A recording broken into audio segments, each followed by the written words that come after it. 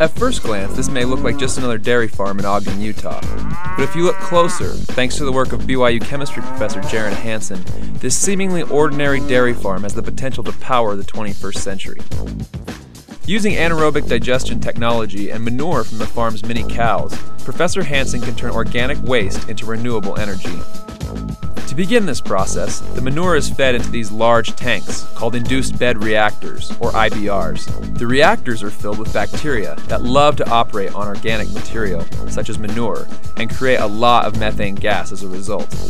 Unfortunately, this gas isn't pure methane. It also contains large portions of carbon dioxide, hydrogen sulfide, and water vapor, which make it virtually unusable in this form. That's where Professor Hansen comes in. Using his patented biogas conditioning system, which is housed next door, the methane gas coming out of the IBRs can be cleaned and processed, removing the harmful parts and creating a stream that is 98% pure methane.